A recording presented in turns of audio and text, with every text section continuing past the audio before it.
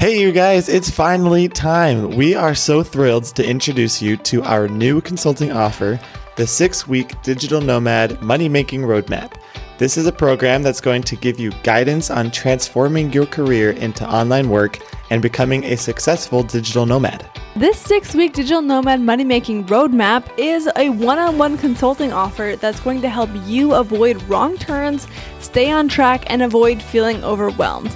We're going to help you find your passion, set clear goals, and make living as a digital nomad a successful and sustainable lifestyle. With our expert guidance, you can learn how to build a digital nomad career that allows you to work from anywhere in the world. We'll help you every step along the way too, from identifying your strengths to finding the best opportunities that match your skills and your interests. Don't wait any longer to start living the life of your dream.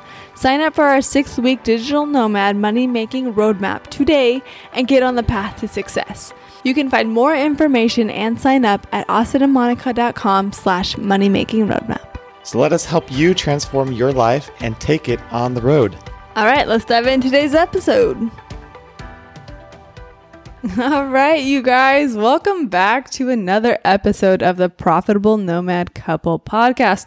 We are currently sitting in our apartment in Vietnam. This is our first episode that we're recording in Vietnam. We've been here for approximately one entire day, and so far we're really loving it. So we'll keep you updated as we go throughout our month here in Vietnam. Today, though, we really want to dive into the 5 mistakes that freelance digital nomads make when finding clients. One of the most important things, obviously, for being successful as a digital nomad is having clients. And so when going through the process of trying to find clients, we see these mistakes over and over and over again.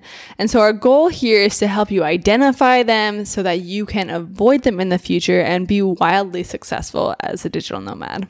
Whenever we hear people talk about the biggest problems that they have as digital nomads, this is always in at least the top 5, but normally higher than that. And we notice it's a really big problem. So that's why we want to discuss it. So we're going to go ahead and dive right into it. And the first problem that we see is that you are being too general in your marketing and that you don't target a specific enough audience. Yeah, so this is quite a mindset shift, especially when we're coming from maybe a more traditional, if you're in the States, what we call a W-2 job, where we're used to filling out a resume and sending it in and hoping someone hires us. And in that resume, we are going to cram every possible experience that we have had onto this one sheet of paper in hopes that they hire us.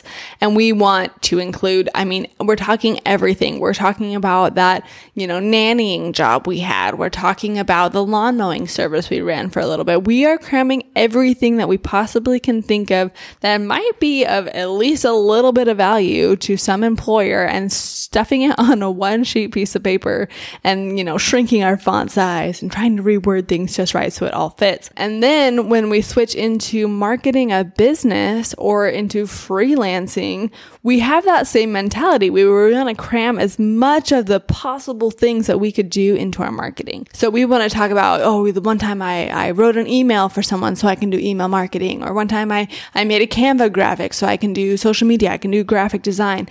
And we want to be as broad as possible in hoping that somebody is going to want our services.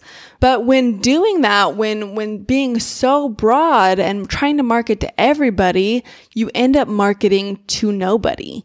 Okay, so when people are looking to hire somebody, they want to hire somebody who is the expert. And when you are the jack of all trades, you are unable to be the expert in anything because you've spread yourself too thin. If email marketing is your jam, don't be a general marketer. Be the email marketer guy. Be the guy that I want to go to really dig into the strategy of my email marketing and really help me get the ball rolling. By doing this, it helps you stand out from the crowd. First of all, it also helps you be the expert, which ultimately means you can charge more for your services. Yeah, this is what we call in the entrepreneur freelance space niching down.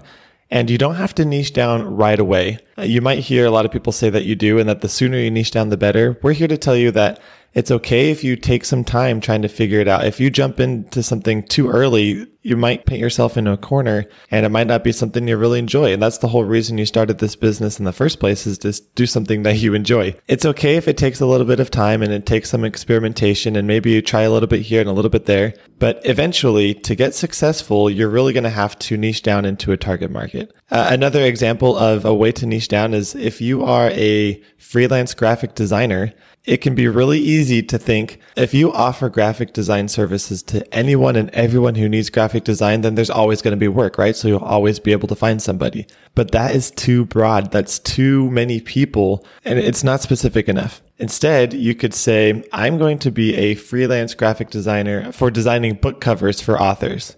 That's very specific. And you might feel like initially you are too narrowed down and there's not enough people who need that. But there's millions and millions of people out there, guys. There are so many people starting up their own businesses who need help with X and Y and Z, that by getting really specific, you're actually speaking to the people more directly, and you're actually more likely to get hired rather than less likely. It feels counterintuitive at first, but in our experience and what we've seen from a lot of other people as well, it's much more beneficial. It's much more helpful in the long run if you know exactly who you're talking to and you can offer specifically what they need. I heard a really cool story from Jen Sincero. She's a really good author. I really have enjoyed her books. But she was talking about a friend of hers who is an interior designer who wanted to grow her business, right? And so she would kind of think about like the kind of people she wanted to work with. She wanted to work with people in their homes.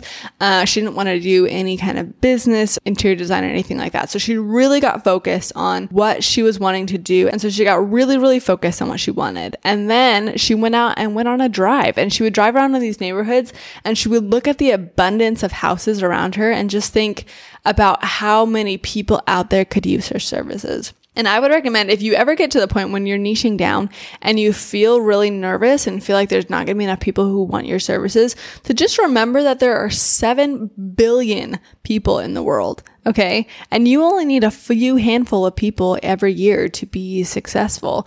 And so remember that even though your group of people is smaller than 7 billion, it's still really big. Okay. You still have tons of people in there. So find a way to remind yourself of that if you ever get nervous while niching down. I guess another example would be going back to the graphic designer who is designing book covers. Go walk through a library and look how many books there are. There are so many books. There are so many authors, and there's more every single day. So just remind yourself that there is an abundance of people who need your services. And that leads us right to problem number 2. So problem number 1 is that you're being too general in your marketing and that you're not targeting a specific enough audience. Problem number 2 that we see all the time is that you've niched down to a target audience and you know who you're serving, but you're not targeting their pain points or solving problems for them. What we see the problem stemming from is that you're really not understanding your target audience and who they are and what it is that they need. So our suggestion is jump into the world, immerse yourself into the world of your audience. So you want to understand what makes them tick, what makes them happy, what makes them sad, what are their goals, what are they ultimately striving for in their business, and what roadblocks are they coming up against that is keeping them from that goal. And then you are the solution to that problem. So you're going to step in where that roadblock is and solve that problem for them. But you can't attract them and you can't let them know that you are the person to solve that problem unless the way that you speak to them lets them know that you really understand what their problem is. If they don't think that you understand what their problem is, they're not going to ask you to solve it for them.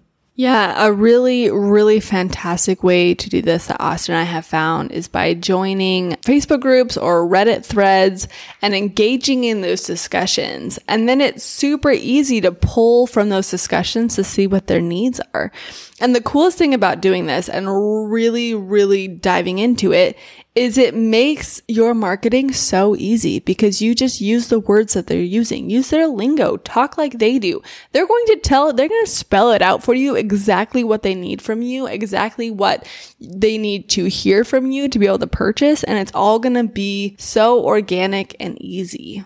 Another really powerful way to understand what your ideal client or your target audience is going through so that you can address their needs better is if you are addressing yourself from the past. If your ideal client is you from 2 years ago, 5 years ago, 10 or 15, 20 years ago, then you're really intimately going to understand their needs and their problems. And then if you just speak to them as if you're talking to yourself from the past, that's going to be such a natural and easy way to address it. And we love encouraging people to start up businesses and work on problems that are their own problems from years ago, because then it just makes it so easy and it really puts you in a place to understand where they're coming from. So I want you to understand here that this doesn't mean that you are exactly in their shoes. For example, Austin and I, as web designers, have never been in a position where we've had to hire someone to make a website for us, because we've always been able to do that. But we have been in a position where we didn't have a unified branding that helped us look good and feel good and represent our business. And it really affected the way we showed up. So we would constantly be tweaking our colors, our style, our graphics, and it really messed with our heads when it came to showing up online for our customers. So we really understand what it's like to not have a cohesive brand, which is why when our clients come to us, we can really identify that need and we can say, look, this is going to affect you in this way. And this is how we can fix that so that you can show up knowing your brand's got your back, show up as your best self, authentically you, and let the clients be attracted to you and your personality through your brand. So ultimately, we want you to remember that you are offering a service. That service is a solution to a problem that someone else is experiencing. And the more specific and intimate you can get with letting your clients know that you understand their problem and that your business is the perfect solution to that problem, the easier it's going to be to relate and connect with them. And therefore, the easier it's going to be to find and attract them and get them to work with you, because they're going to feel that from you. They're going to feel that you understand where they're at. Yeah, ultimately, it's important to remember that you are selling to people. So make it personable. Make it so that they feel that you understand them and take the time to really listen and to understand them. Okay, so our third mistake that we see freelance digital nomads make is that you don't follow up with your leads. Very, very, very few people are going to purchase from you on their first interaction. You'll probably hear those stories all over the place as you are looking up advice and people are sharing their success stories. Chances are the first time someone comes across your business and learns about you, they're not going to hire you. It's probably going to take multiple interactions, many touch points. I think there was a study out there where they found that the average amount of interactions it takes for someone to make a purchase is about seven touch points. And they have to be positive interactions. Right. 7 positive interactions. And that's because it takes time to build trust, and people buy from people that they trust. And you have to build this rapport with your clients. So for example, we have a really good friend of ours in the business space. His name is Adam. He's a podcaster, and he's told us many times, well, first of all, so he offers free podcast audits. And then from there, he gets people to sign on with him for paid offers and paid packages. And he's told us that there's been many instances where someone's come onto a show for a free podcast audit, and it wasn't until a year later or 2 years later that they come back to him to hire him for his services. But it took that first interaction for his free audit years ago, and then multiple touch points where he was continuing to provide value and consistently putting things out there to let people know what he does and how he can help them. And then over time, he warmed that lead into an actual client. So our tip is to not forget to follow up with these people. So if they don't hire you right away, don't get bummed out and don't forget about them. Don't walk away. Continue to nurture them. Continue to add consistent positive value so that you stay on their radar, so that when the time comes and they need what you have, you're there for them.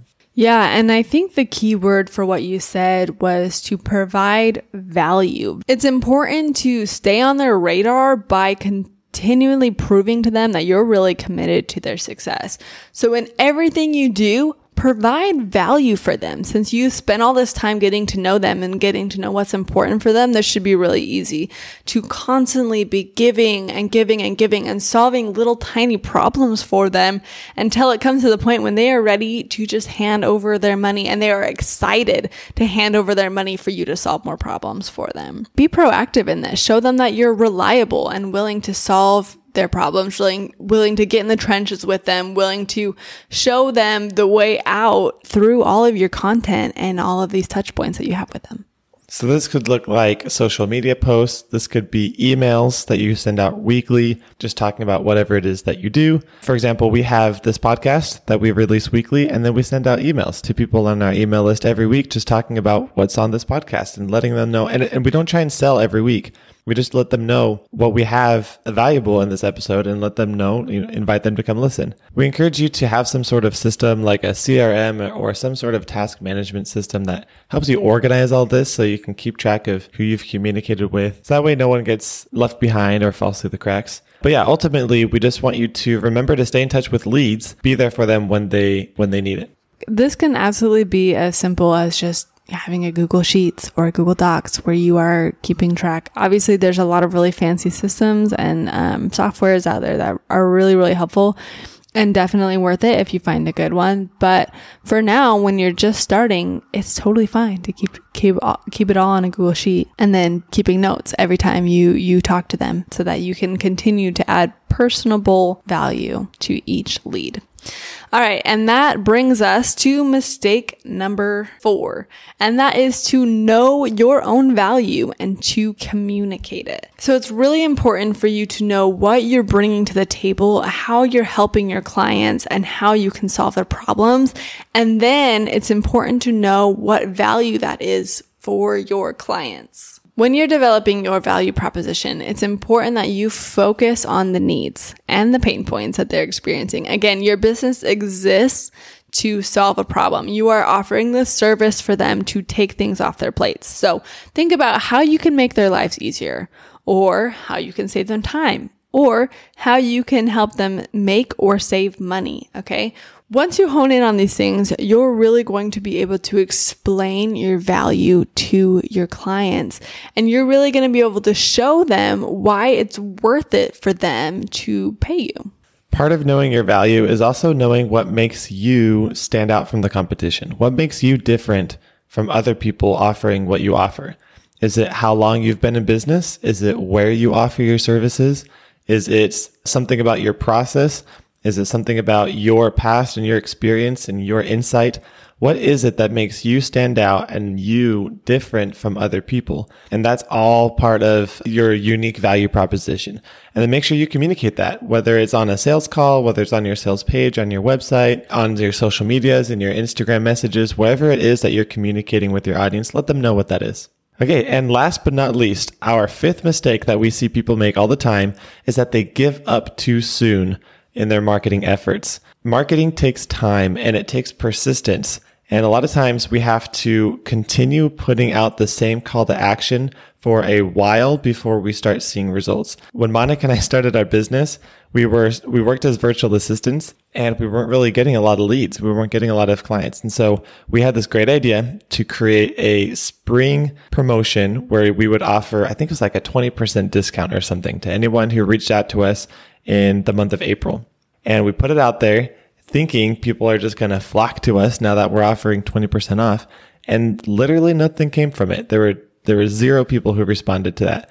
At the time, I didn't really understand why that was happening. I've learned since then that it takes a lot of time to get these things rolling. Sometimes it takes months of repeating your same call to action in multiple places, on your podcast, in your emails, in your Instagram messages, on your, if you have like a Fiverr Upwork dashboard, like keep putting these things out there over and over again, and you're going to feel like you are beating a dead horse. You're going to feel like you're saying the same thing so many times, it's annoying to you. But that's the point when you said it enough, or at least gotten close to saying it enough. With time, people are going to start understanding or seeing it, and they're going to start coming to you. So don't give up too soon.